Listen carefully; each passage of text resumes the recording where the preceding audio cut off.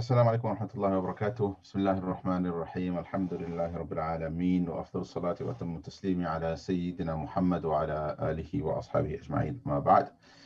Respected brothers and sisters, respected viewers, welcome to WhatsApp Sheikh, where not quite as it usually happens. This is your brother Shamsud Duha hosting. We don't have our regular host today, Brother Ma'ruf and Brother Shabir, mashallah, they normally do a wonderful job. So today, we came up with the idea to have both myself and Sheikh Yusuf Abdul Jabbar together on the show. Sheikh Yusuf, assalamu alaikum. Wa alaikum assalam wa rahmatullahi wa barakatuh. Yeah, so we basically have to wing it today, Sheikh Yusuf, without our hosts. Yeah, we'll manage it, inshallah. We'll manage. Inshallah, inshallah.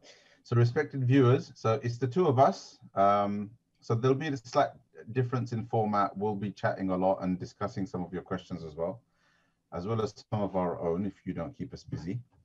And yeah, and so I don't know, I guess we're both guesting and hosting at the same time, I think, if that's the right phrase. And so yeah, send your questions in. You know the format of the show. The show is about you sending your questions in to us via WhatsApp. At least that was the original idea, but you know, there's lots of different ways to send questions in now. But the most important thing is there's no calls.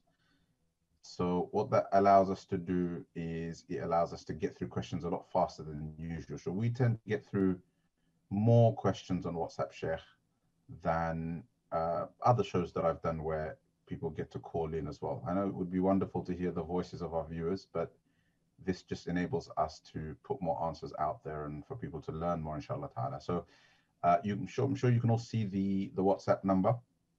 So just, you know, punch that number in and WhatsApp us your questions, and we will receive them here, inshallah ta'ala, and answer them. So Sheikh Yusuf, I can't resist it, but a question came in. It's a bit of a joke, but I have to kind of ask you so that we can have a quick laugh about it. So our first question on today's show is, should WhatsApp Sheikh be renamed to Telegram Sheikh? So Sheikh Yusuf, what do you think?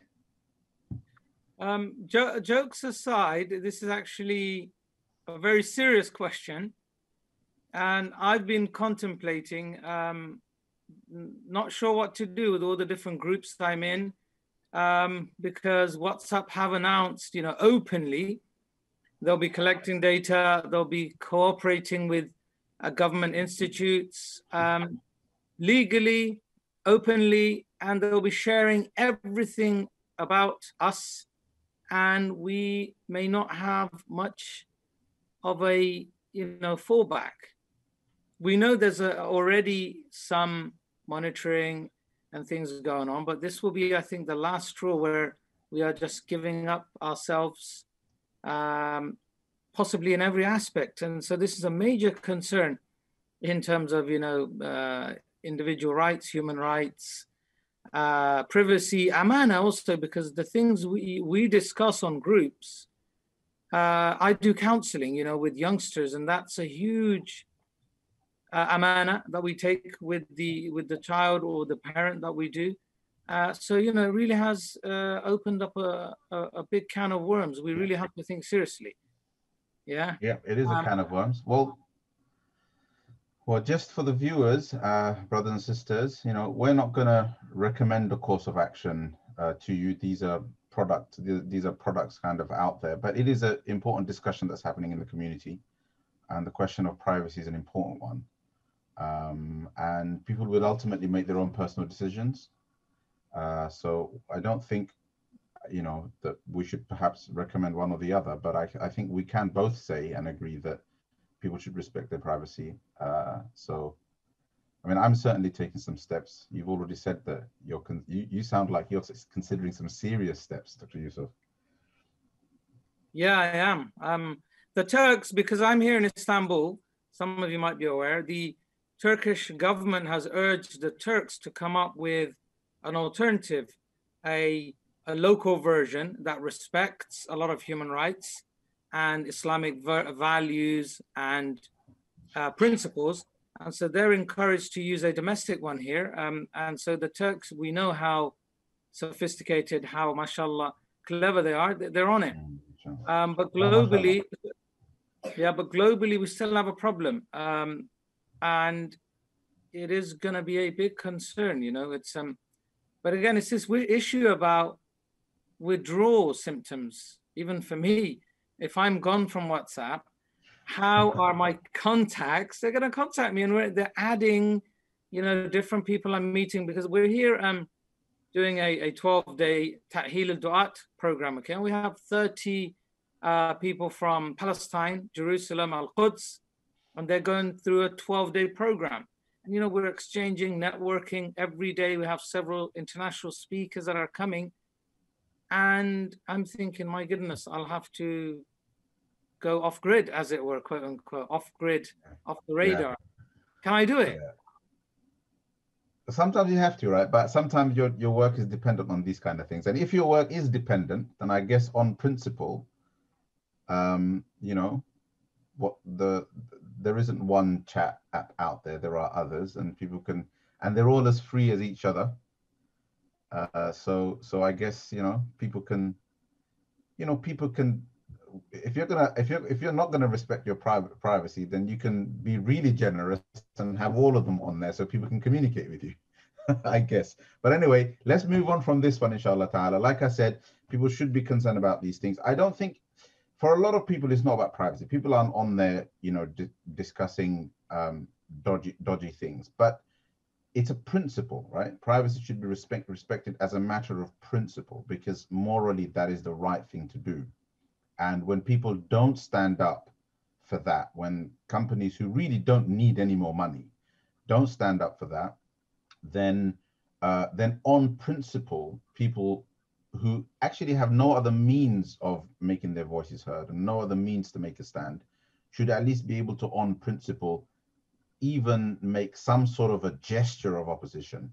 So it's a question of principle. It isn't so much a question of privacy, and it isn't so much that I'm 100% secure elsewhere, but it's just a question of, there is a difference between kind of blatantly exploiting my details for money and nothing else really, and between perhaps others who won't do that, or at least aren't declaring to do that. I personally wouldn't trust my privacy to anyone. I think I would trust myself with my privacy. But there are still principles at play, and that's really the message I'd like our viewers to take away, inshallah ta'ala. Okay, let's move on from this one. So Sheikh Yusuf, another question has come in, which is, and this would be interesting actually for the two of us to discuss. And the question is, why do we see different formats of Jummah prayer? So I'm going to let you start off on that one, inshallah. Different formats. Okay, yeah, very good one. Let me give you the experiences when I came back from Medina and I went to England in 2018. So there was a whole 10 years I've been in Saudi. And so a lot of things change, a lot of my fiqh and things are kind of transitioning from, let's say, the Hanafi madhab, which we grew up on, and then adopting some Hanbali and Salafi things. There's all these alert keywords now coming in. And so when I came back, I did get invited to a number of masajids, but there were a number of conditions, in a sense, for the khutbah itself anyway. They said, you got to do a lecture before we start, then you have the adhan, then your khutbah has to be 100% in Arabic. I said, but 90% of our people don't speak Arabic. They said, well, that's the way it is. So I had to learn some scripts and the standard, you know, du'as and hadith and anything. And so there was a duplication. There'll be the lecture, then inside the khutbah, there'll be a repetition. Until I got invited to Swansea, which is also a Bengali stronghold, Bengali mosque, and there were some youngsters there. And I went there and I said, okay, what's your format, guys? And they said, do whatever you want, the khutbah, you want to do a bit of Arabic, bit of English. And I was taken back. I thought, no one does this. And I was, you know, it was good. I could express myself because I was giving khutbahs in Jeddah at a center for English-speaking Muslims, a lot of reverts, and it was all in English except the necessary dua and these kind of things. So, yeah, so there is a bit of a, what can we say, fixation, and there's a kind of this misunderstanding, but it's slowly now opening up here in the UK. But still, though, this issue about, and again, I think it comes from the the Hanafi madhab, where, you know, they're very adamant that it has to be all in Arabic, from the beginning to the end. Yeah. So obviously the wider question here is, why do we see different formats of anything, of any of our acts of worship? And I think we've discussed this so many times on this show that most people know the answer, and that is because of difference of opinion among the jurists and how the madhabs evolved and so on. And there's a whole conversation to be had there. But I've had similar experiences, but obviously my evolution has been the other way, Dr. Yusuf. So I've gone from not knowing any other way, never ever knowing that it was permissible, never even thinking that it was permissible to do the Friday khutbah in any other language, because nobody did it in my experience during my student days. And then when I graduated in '97, I came out, and I think this new method had started to unfold, and for a long time I stuck to my guns. Not for that long, but at least practically for a long time. But intellectually and in terms of the opinion that I followed, I kind of stuck to it until I met, and this is interesting because these are Hanafi scholars, right? So until I met Sheikh Salman al-Husseini al-Nadwi of Lucknow of India. He's of course the grandson, through his niece, the grandson of Sheikh Abul Hassan Ali Nadwi, you know, who's a Hanafi, yes, slightly different track perhaps with the Nadwis, but they're strictly speaking. And he started visiting the UK, and not only did he deem it permissible, but he led Jummah in East London Masjid, where he did the khutbah in Urdu. So suddenly there was, in fact, when Sheikh Salman used to deliver durus here, people used to say to him, how come you have this opinion that it's permissible being a Hanafi when other shuyukh like Mufti Taqi Uthmani have written on the mas'ala saying that it isn't permissible to give the Friday khutbah in anything other than Arabic? So, and he, Sheikh Salman, with all due respect, basically expressed his difference of opinion on the matter. And the thing I'm trying to clarify here is that while some of the other issues of difference of opinion are kind of along madhab boundaries, this mas'ala isn't necessarily so. And there are people within the madhab that actually deem it permissible. And a lot of people are changing their practice. I certainly have done. But however, what I do is I respect the masjid and I respect the wishes of the masjid.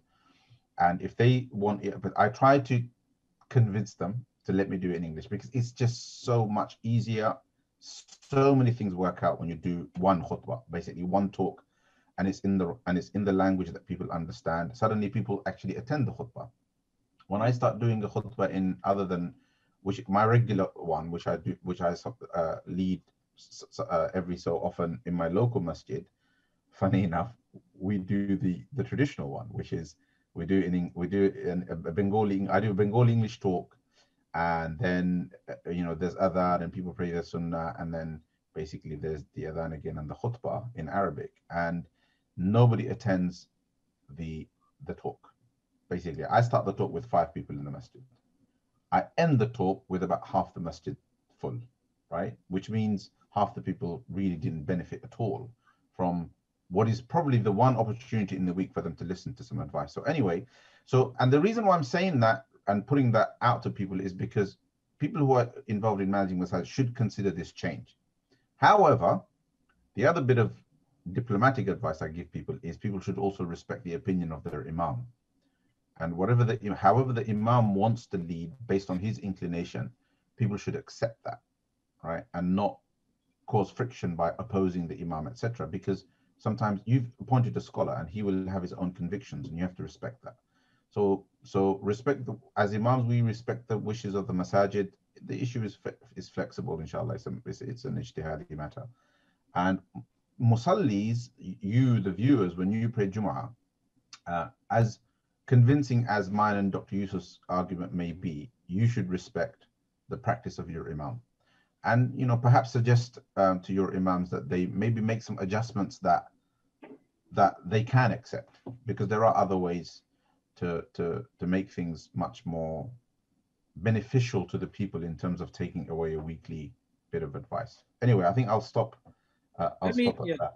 Let me just add, though, something very strange when I came here and started attending the Jum'ahs, because, you know, mashallah, the mosques have never been closed here during the pandemic.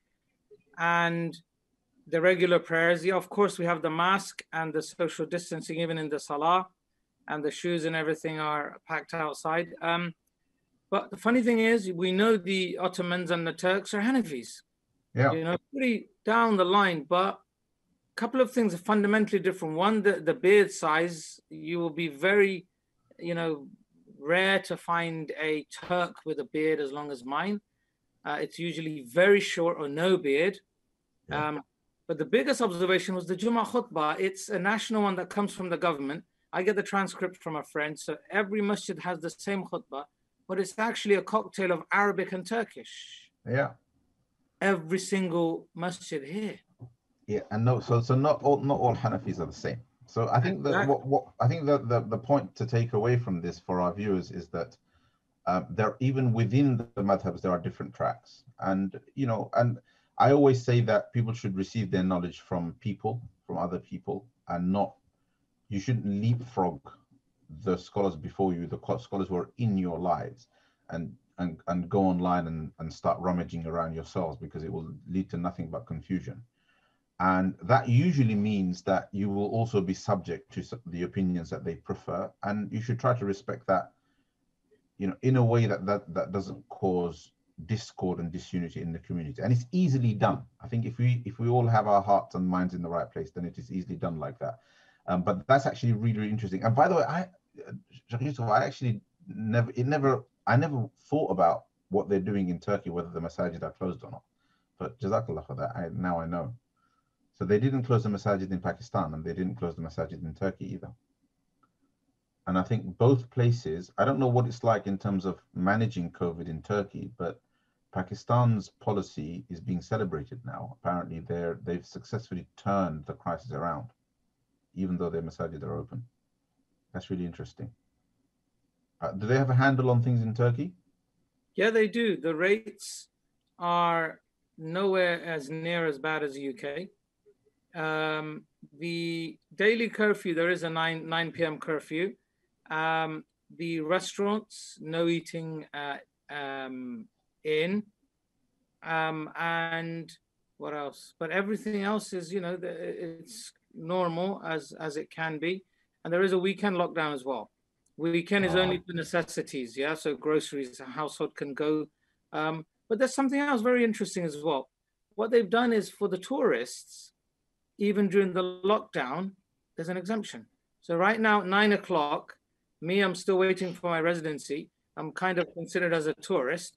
I can actually go out after 9 and walk around, and we do.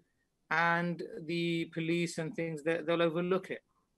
Yeah, which is interesting, giving a bit of flexibility to the visitors. And you know, they're a lot smaller in number, because the majority is the residents, which are tucked away by 9 p.m. Yeah, which is great for tourists as well, isn't it? It's a completely new, different experience for them.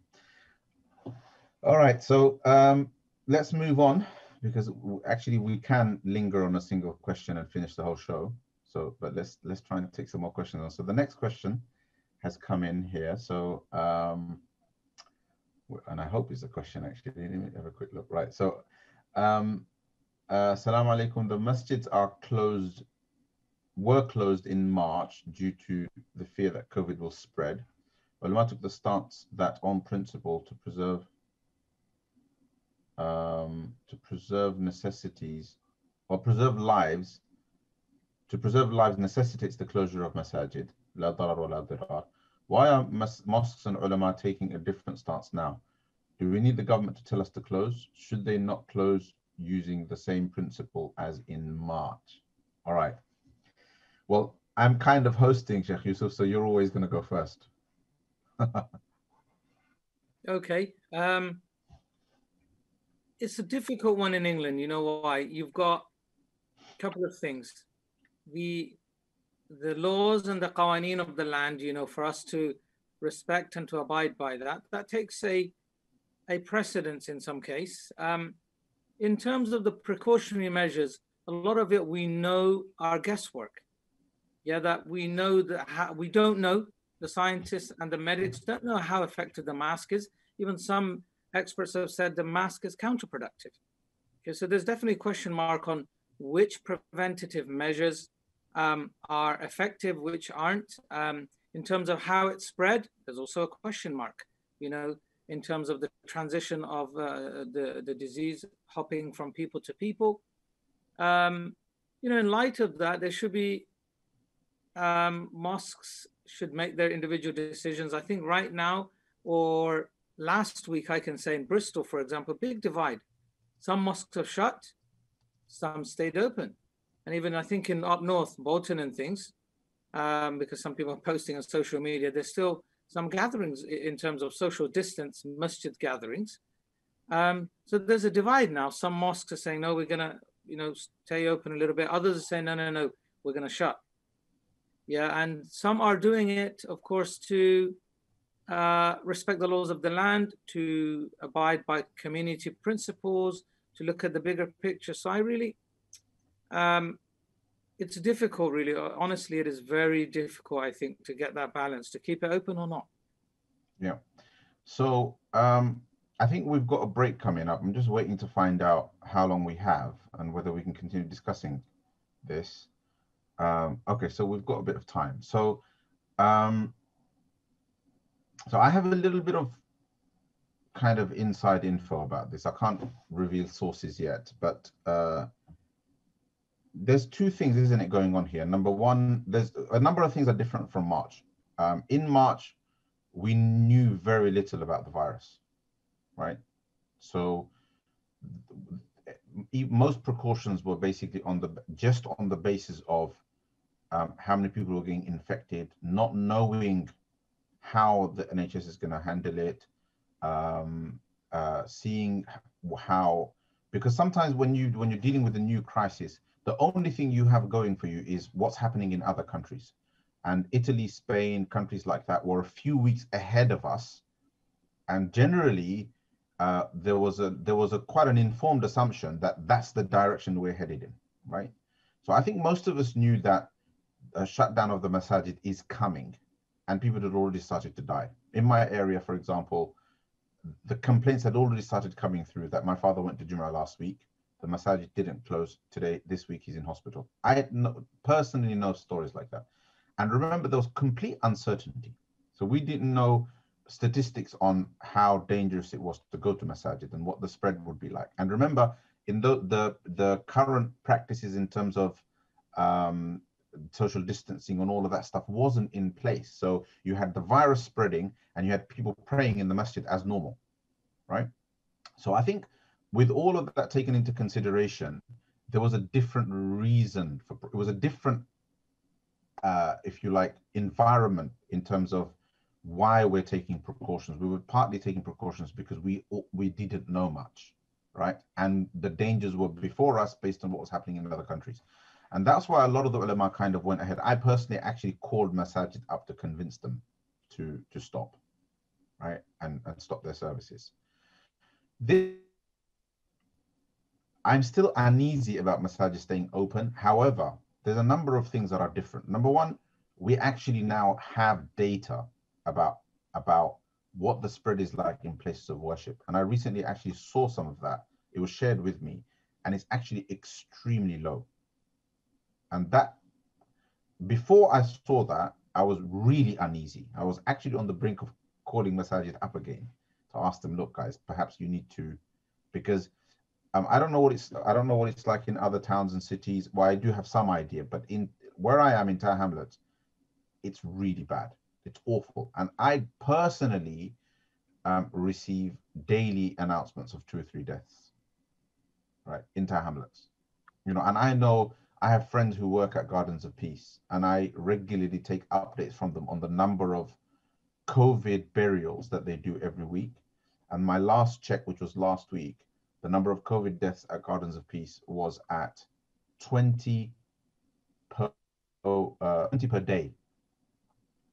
Right, it was nearing. It wasn't at 20 per day. It was nearing 20 per day. Whereas just a week before that, they had told me that they had done 30 in the whole week. COVID deaths. There's more deaths altogether, and the average during the year outside of COVID is 20 altogether. This is a Muslim graveyard. This is not, everybody's not buried there. Mostly people from the kind of East London region are buried in Hainault, in Gardens of Peace, right? So things are bad. So with that in mind, you know, I thought, okay, this is a concern. But then those statistics came through that the risk is indeed very, very low. So we have some more information. We have some understanding of how the virus is traveling and where it's traveling more and where it's not, where it's traveling less. But there are still uncertainties. If you study more about the virus, you will see that it's still uncertain, which is why, and the government therefore also hasn't told us to close our masajid. I think for that reason, I think a sensible way to do it, although I've been told by other brothers who are active in and leading the community that this is something that the community won't listen to. But you and I are both here, Dr. Yusuf. I think we can say this to people, and that is that people should follow localized advice. For example, in many boroughs, I have a student who's a councillor in one of the London boroughs, and he told me that their borough, even though the government gave advice, as a local authority, they're advising masajid to close. And I think that makes sense because they have a better understanding of how the local by the virus, and particularly how ethnic minorities specifically are being affected by the virus, because we know that we have the vulnerabilities are different with us, they're greater. So I think on that basis, you know, the other day I was looking at Tower Hamlets, and about half the masajid in Tower Hamlets are closed and about half are open. But there's an irony in all of this, which makes me really uneasy, right? And that is that the area where the most masjids are open, the ward, if you go by council wards, the ward where the most masjids are open is also the ward where there's the highest infections. So in conclusion, because I think we're out of time, what I want to say is, if the brothers could let us know how much time we have, what I want to say is, I don't think people should be absolutist about this, right? I think we should respect the decision that our local masjid is taking, whether it is for closing, whether it is for remaining open. We should respect that decision. But the masjids should make those decisions in conjunction with their local authorities' advice and make an informed decision, not an emotional one, based on what I have started to call a kind of pious heroism. You know, like, we're going to make a stand against the virus. Our masjid is going to remain open. We're going to make a stand for piety, for Islam, for the Jama'ah, etc., etc. This is not the attitude to take. Make an informed, rational decision based upon an evaluation of the situation and the dangers and the risks, etc. The risks are low, so there is scope to remain open. However, the risks are not the same everywhere. So make a localized decision. That would be my advice. And if your masjid is closed, don't go and pack out another masjid. Right? Honestly, that doesn't make any sense. Like, one masjid, 50% of the masjids in a ward closed, so now the other 50% have to deal with an increased crowd, right, and congestion, and therefore risk the virus spreading because of that. And these are some of the dangers. I think everybody has to be responsible, not just about their deen, but they have to be responsible about the virus and the fact that there is a pandemic. Those are my thoughts on this. I'm not being told we're out of time, Sheikh Yusuf, so we can carry on. Yeah, no, it's good. I think like I mentioned, we need to follow the guidelines. All right. There's a break. Cool. So we have a break, so we go for the break? All right, yeah. So if we want to carry on discussing, I didn't hear that very well at all, but if we want to carry on having the discussion, inshallah ta'ala, we can. But we're going to go for a quick break first. And then we'll be back. There are some more questions in, by the way, so inshallah we'll get to them. Stay with us, brothers and sisters. and we will catch you on the other side of the break, inshallah. Assalamu alaikum wa rahmatullahi wa barakatuh. Assalamu alaikum wa rahmatullahi wa barakatuh. Brothers and sisters, respected viewers, welcome back. So we're going to continue this show, inshallah ta'ala. What's up, Sheikh? With myself today and Sheikh Yusuf Abdul Jabbar. Both of us are on the show today, so we're both kind of taking your questions, but also discussing them among ourselves. So slightly different. It's because our hosts aren't with us today, inshallah. So before this, we were discussing the conflicting advice about closing masajid at the moment, and somebody had sent a question in saying, you know, why do we have a different attitude towards it than before? Someone actually spoke to me the other day and said that we, although this time around everybody's using the excuse that because the government hasn't told us to close the masajid down, we're not closing them down. However, last time, if you follow the chronology of events, then many masajid and ulama had preemptively had given the advice that masajid should close, even though the government, strictly speaking, hadn't yet closed them down. And I thought about that, and I remembered that that was true. We did actually preemptively say it, which is why it was quite contentious in the community. So anyway, but I think we've answered that. Dr. Yusuf, did you want to add anything to that, to what we said before? Just my point when I started is that it's very difficult, subhanAllah, because of the community are very passionate about the salah, and it's very dear to us.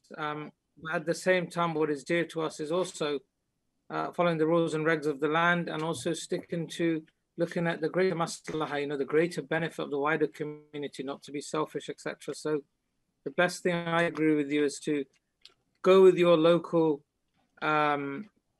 jurisdiction or local area and be patient upon it. And the reward you'll get anyway for the intention that if you regularly attended a masjid, you will still get that reward, inshallah, because Allah subhanahu wa ta'ala will not take that away from you because of the dhuruf. So inshallah, we're not losing anything. Okay, inshallah. Jazakallah khair. Yep, I think we've covered that fully. Okay, so we have some more questions.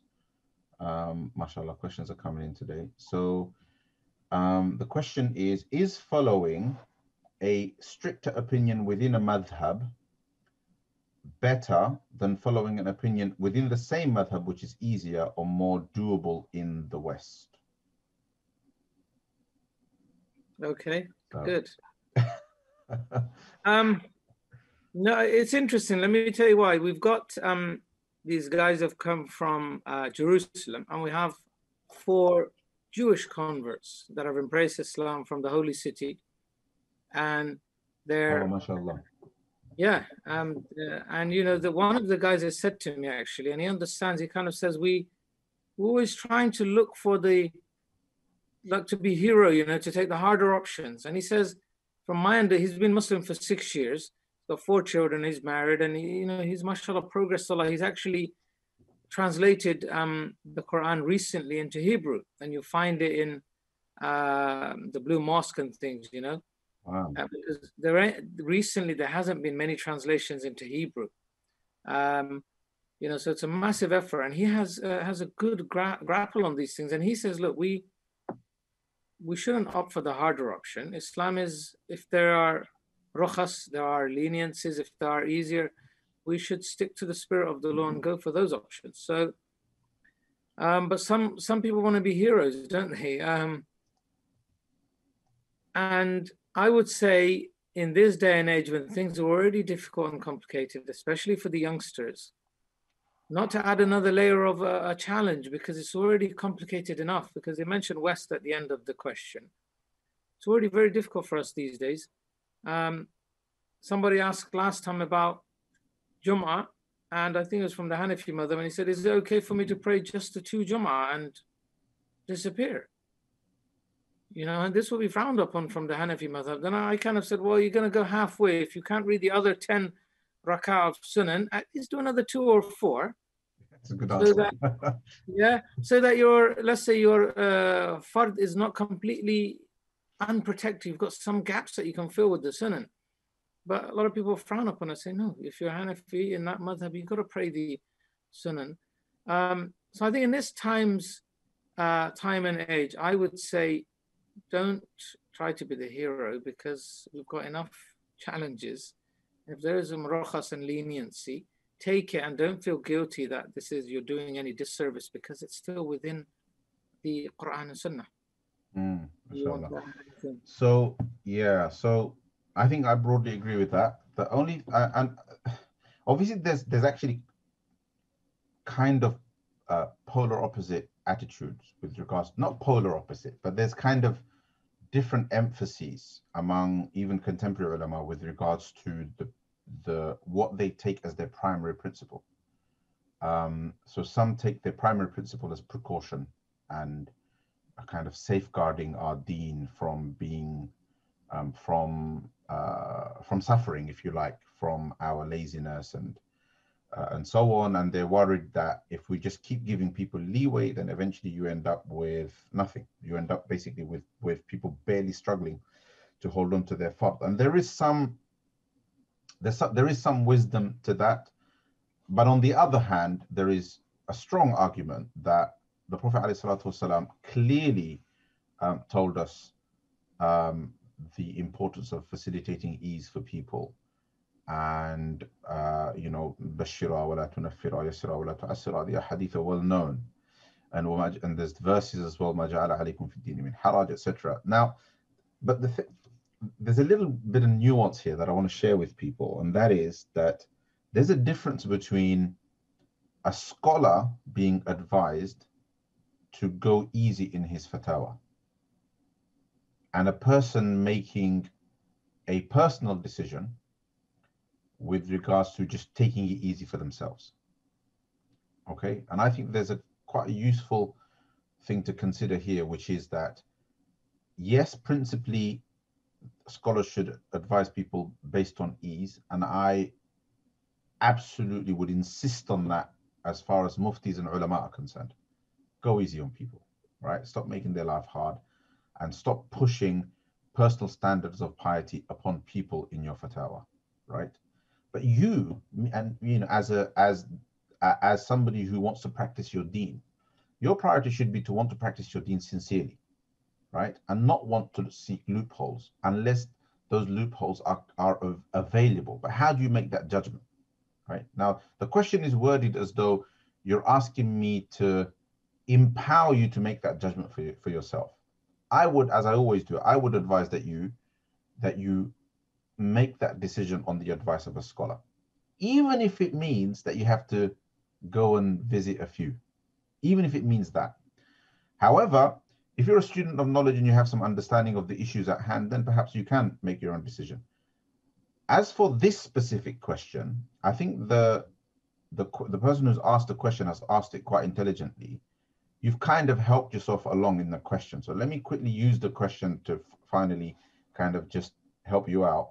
Is following a stricter opinion within a madhab better than following an opinion within the same madhab, which is easier and more doable in the West? You see, this is normally phrased in terms of an easier opinion outside of the madhab, and the kind of people who tend to be firm on madhab boundaries frown upon that, because they say it's going to open the door to people doing whatever they want. But if it is an easier opinion within the madhab, then it's what I had already advised before has already been done for you. Within the madhab, an easier opinion is available, and if that opinion happens to be from people who are highly regarded within the madhab, then that's a lot easier, I would say.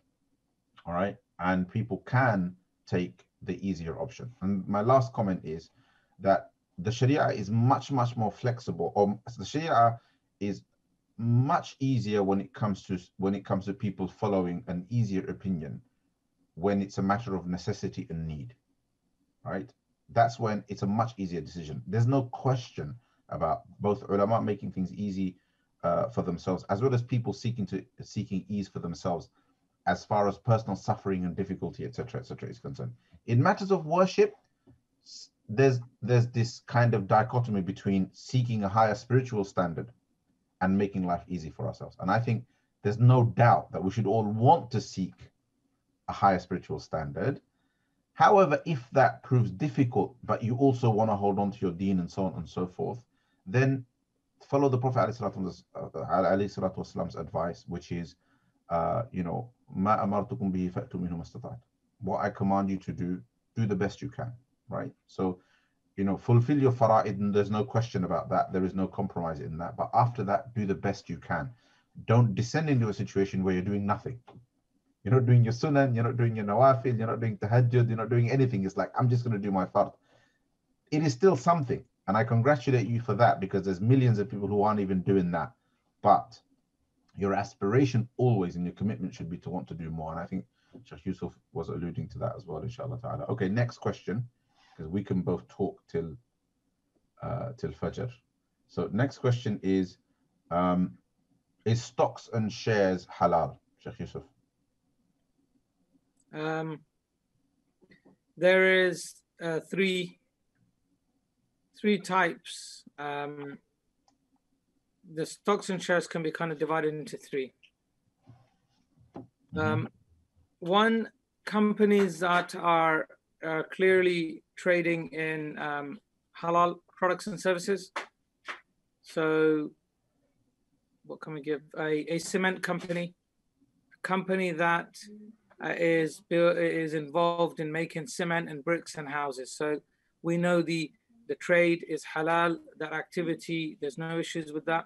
So if a person was to buy shares in that, that's halal, that's done.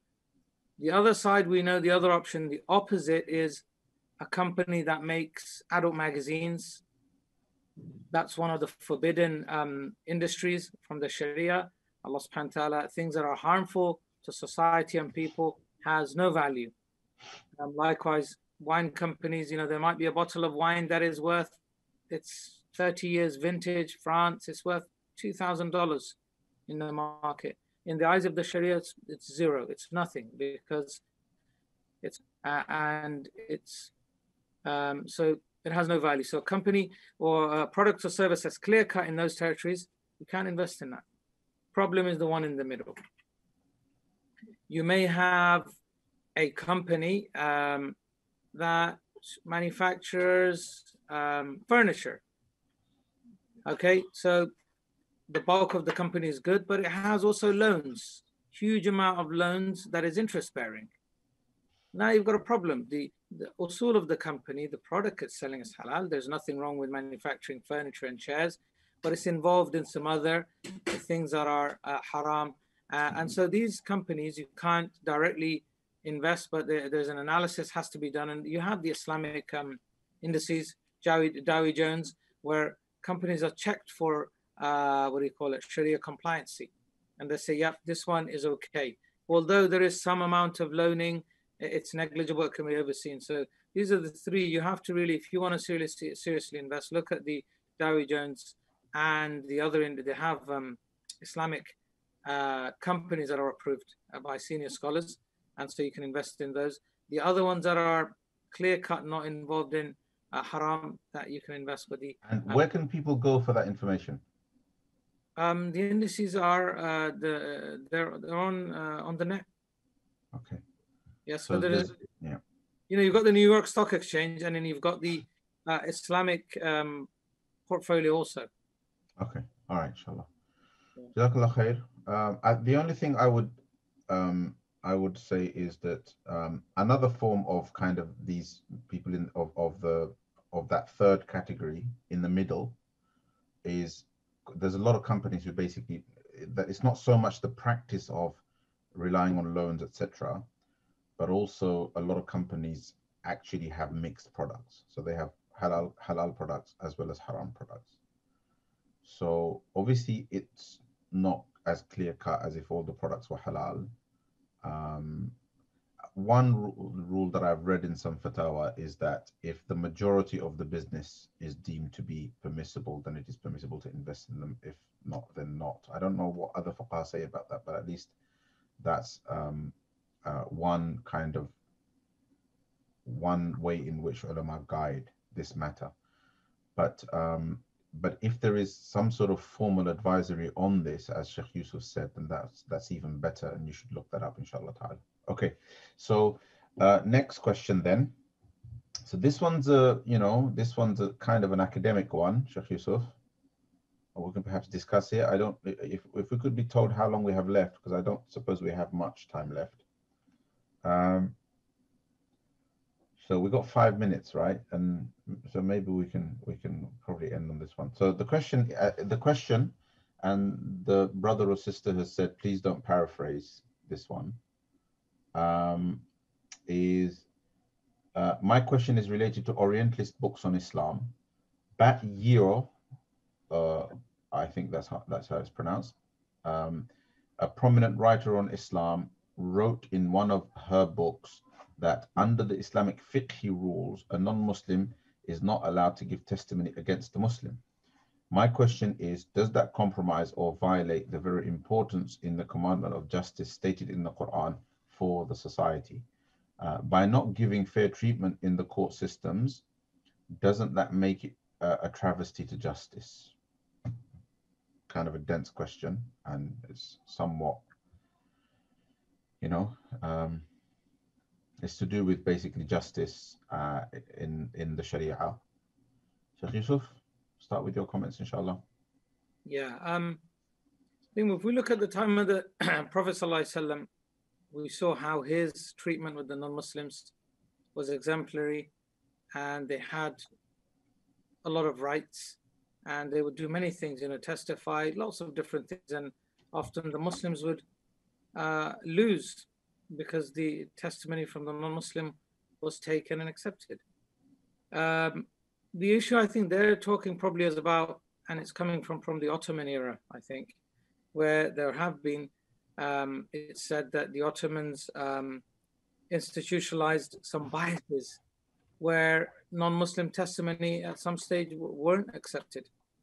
And so I guess, again, I don't know if there is a consensus amongst the scholars in terms of this issue, but the Ottomans may have adopted an opinion where the testimony may not have been held valid. However, we know the dhimmi, or the one who pays jizya, has a huge amount of rights and sanctity for their life, property, and everything. So it's not reducing much in that sense. But if you want to add on to that, Sheikh. Okay, so so first of all, I don't think this is simply a matter of something that the fuqaha have said. I think it's important to understand that the whole conversation the fuqaha have about this is based on the implication of the verse وَاسْتَشْهِدُوا شَهِيدَيْنِ مِنْ رِجَالِكُمْ, and that the implication of that verse is that witnesses have to be from Muslims in a Muslim society, from among Muslims in a Muslim society. However, you're right, this is not absolute, and there are exceptions. Okay, but and I suppose if you look at the time of the Prophet ﷺ, then there are clearly examples of testimonies taken from non-Muslims. So there's a difference between taking a testimony from someone, as in their presentation of their case in court, in front of the qadi, in front of the judge, and taking somebody's testimony on that case, somebody to be a witness on that case. And here, the shahada that we're talking about, or the testimony that we're talking about, is somebody to stand as a witness in a case. So that's basically the issue. And here, it is true that that generally speaking, the fuqaha, there's some difference of opinion, but the fuqaha do say that there can be no testimony of non-Muslims in a Muslim society, with certain exceptions. And their justification for that is the implication of the verse, so a kind of literalist implication, interpretation of the verse, but also, in those days there was generally there was a sense that there was a kind of an assumption as standard that there was an issue of trust. Which brings me to the point that I want to make, and that is that while this is something that we can debate until the cows come home, right, as to whether or not and what it should be, and should or shouldn't non-Muslims be given the right to testimony in a Muslim society, in an Islamic society. That will eventually become a question of how we interpret that verse and whether the scope for an interpretation that allows that testimony. It is still purely a matter of jurisprudence, a matter of fiqh. Now, the point I want to make is, it's wrong to frame this as a matter of justice. I want to go back to how the question is phrased here, right? The question is saying, does that not compromise or violate the very importance in the commandment of justice stated in the Quran for the society, right? And by not giving fair treatment in the court system, doesn't that make it a travesty to justice? So first and foremost, fair treatment in the court doesn't. So the implication here is, if a non-Muslim doesn't testify in court, then it is not possible for a non-Muslim to receive justice. That assumption is not necessarily correct. That's a false assumption. It is, in theory at least, possible for the person to receive justice, and not all cases require witnesses, right?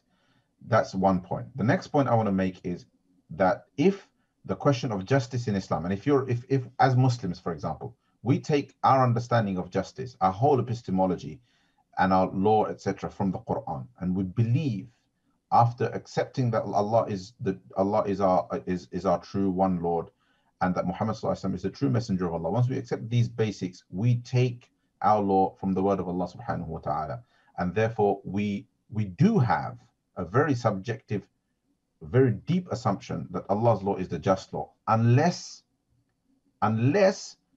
it is in those areas where the law has been heavily interpreted by scholars. Over there is some scope, because there's room for interpretation, and there is a human contribution to that process, to the process of interpretation. Here, of course, there is an element of divinely inspired law, but the human interpretation can be in error. And the Sharia acknowledges this. We know this, right? إذا حكم الحاكم فأصاب فله أجران وإن أخطأ فله أجر واحد أو كما قال. So that's the point, right? Now, if as Muslims we were to say some people being excluded from the testimony process is unjust, as a Muslim that makes no sense whatsoever, because it would be unjust for two women to testify in comparison to one man, right? Within Islamic law, within the accepted parameters of Islamic law, not everybody's testimony is the same for various reasons. That is not a bearing on justice in Sharia. So the question of testimony is one thing. It's a question of jurisprudence, a question of law. The question of justice is another issue, and the question conflates the two, and it shouldn't be conflated. All right, I hope that makes sense. With that, Sheikh Yusuf, I'm being told our time's up. I hope that made sense. You know, that what I said. But it's a good question, right? Perhaps not the kind of question we can regularly take on the show, because there's no straightforward yes or no answer. There isn't a halal or haram answer. But one thing I can categorically say that's going to have to do is justice. So Sheikh Yusuf, if you can, inshallah, say your goodbyes to everybody, and we can conclude, and we can finish up. All right, good stuff. No, mashallah, it's been a pleasure to be on again.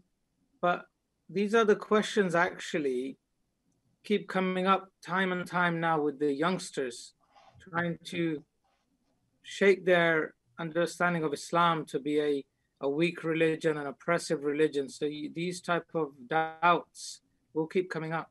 So inshallah, we encourage you guys to keep asking. Don't be scared, because please Islam has, Islam will deal with all of this.